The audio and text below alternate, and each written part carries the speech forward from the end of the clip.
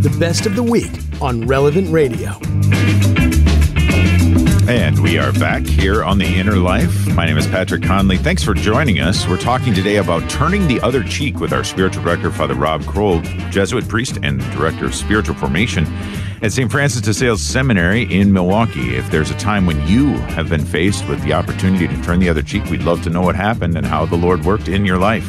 888-914-9149 is the number to call. Let's go back to the phones now with Mary calling in from Northwest Arkansas. Mary, thanks for calling into the show. Hi, good morning. Yeah, so I'm originally from northern Nevada, and I was headed down to the abortion facility in our area to be out there praying and offering help. And there was a situation where I was driving up and I saw a bunch of counter-protesters.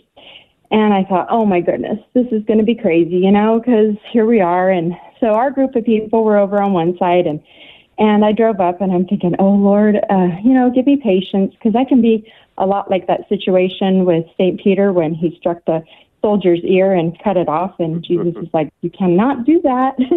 And so I can be like that. I'm like, oh, I had that fighting spirit of get out of our, we're trying to do something good. And so I drove up and I'm like, oh Lord, I just prayed. I was like, give me the patience, because typically I would want to, come after them. And so I got my big image of Our Lady of Guadalupe out that I typically have there. And I went over to him and I said, hey guys, good morning. How are you? And everybody that knows me was like, oh my goodness, what is she doing? Typically she's got a fighting spirit, and we didn't want to, have the police called and whatever. And so they looked at me like, wow, did you just say good morning? And I'm like, so the Holy Spirit was working in me, and I was like, wow, this is awesome, this is not me. They were like, wow, that is such a beautiful image. And I'm like, yeah, this is Our Lady of Guadalupe. And so we kind of got into talking about it, and some of their other people were looking at the situation too, like, are they talking to her? Like, what is going on here? And so you could totally feel the Holy Spirit working.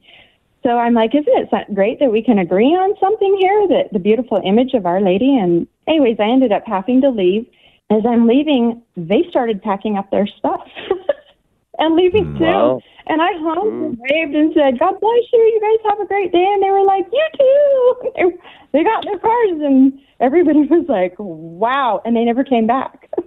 And that was the Holy Spirit, not my spirit. I'm usually one of the, let's just take care of this. And it was awesome. Thanks, Mary, for sharing that testimony. That is powerful, and it testifies to the power of God's grace at work in that moment. And as you were sharing that, the phrase that kind of leapt into my mind was this: humanize, not demonize.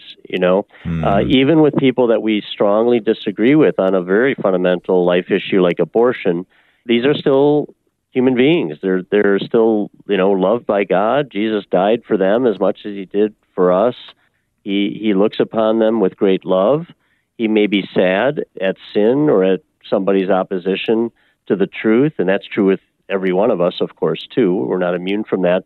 So I think to remember that we're dealing with real human beings, children of God, and also along with that we ourselves are not perfect, as we might resist the injustice of someone else, and we might condemn the evil that we see. We have to remember that but for the grace of God, go I, and we're capable of also committing evil and resisting God's grace. So thanks for sharing that. And I think that kind of ties in with that whole meekness. It's not weakness, but meekness means really willing the good of others and always treating them charitably.